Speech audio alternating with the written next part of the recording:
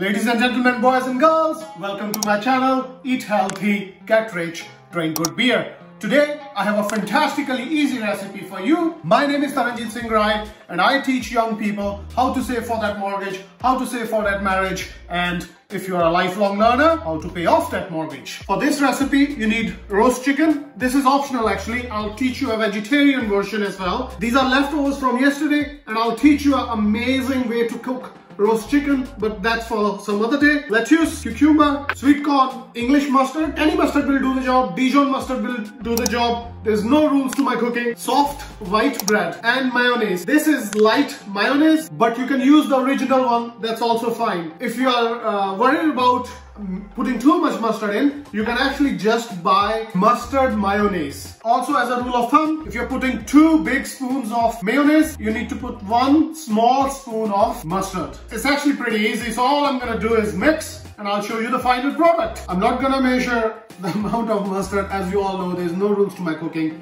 Less is more is more. You can put whatever you want. In goes cucumber, lettuce. The final ingredient is 1 spoon of mustard. This will sit for an hour in the fridge so that the mustard and the mayonnaise work the magic on the chicken. I have not added any salt or pepper because I had used salt to cook the roast chicken. But if you want, you can add a little bit of salt and pepper just for your taste. In the meantime, let's introduce the beer of the day. Sputnik American Pale IPA. I think it's a funny combination between Sputnik and American IPA. It is brewed in Leeds in England. Really hoppy, guys. And again, with the mustard in the filling, and this beer will go really well. Guys, the stock I want to introduce today is Image Protect. It is a super sub penny stock, currently sitting at 0.0080. It had a wee bit of a run here, and the reason for this run was because they are becoming pink current next week. The ticker symbol is IMTL. My price target end of April is 0.10. Again, this is really risky play. I will take 100% off as soon as I get it, and if it goes the way I'm thinking it will go, I'll skim profits on the way up. Because it's a penny stock and it can go down to 0. For risk management, I'll set up a stop loss of 15%. Most people set up stop loss for 10%, but that's what hedge fund managers know, and especially people that short the stocks. They know how much to sell so that will trigger your stop losses. A, to safeguard my investment. B, to outdo the hedge fund managers. I'm not a big fan of stop loss. Market cap is really small, 28 million. Authorized shares are 3.7 billion. Outstanding shares are 3.5 billion, but the float is only 287 million. So that suggests maybe there is quite a lot of inside ownership, and maybe the shares are restricted. The short interest, as I was saying earlier, is really high. So there's always a possibility of short squeeze happening. The team is excellent, and I'll come back to that point later. The main catalyst is that their application has been approved and they will be pink current next week. Also, I am not a big fan of analyzing charts for sub penny stocks, and if some YouTubers do that, that's fine, but honestly, the financials and the chart, MACDs, RSIs, no, not for these particular stocks.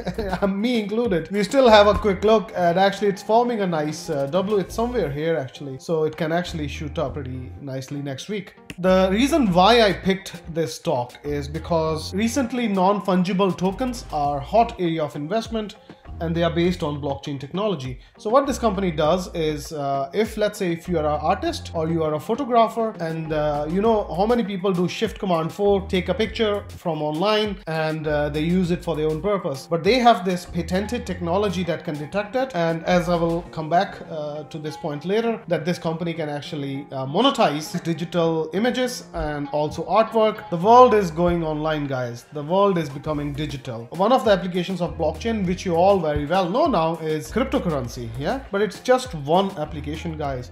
There are thousands and thousands of other applications, and there will be tremendous disruption in several sectors. This is one of the sector.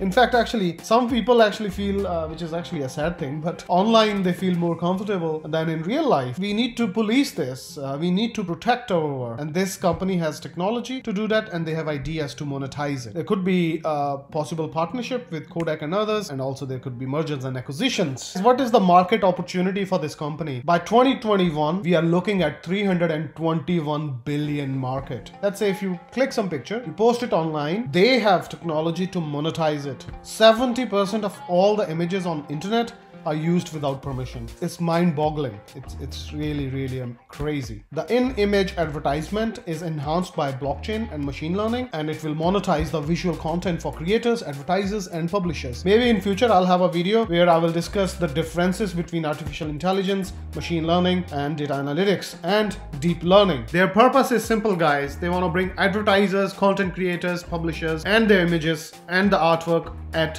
one single place. And obviously they already have a pretty good customer list here, and they actually are much better than their nearest competition. The projected annual revenue by 2022 is 183 million, and I think they're already on track to achieve that. They are, as I said, into NFTs. Go read about NFTs, what they mean. They have this coin offering which is based on blockchain technology, where the image token would receive 10% of the revenue or 18 million in dividend. And if you understand blockchain technology, this gonna keep happening again and again as long as that particular block is used for transaction confirmation. They have been pretty smart in the use of the funds that they have raised. As I said, the Catalyst acquisitions, 25% of the generated funds will go into merger and acquisitions. In the beginning, I said the team is good. Again, I have looked into the details and the CVs of all these people. The team looks rock solid.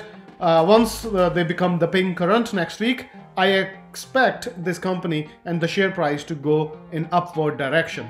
By the way, these are advices to the company, but I'm not a financial advisor.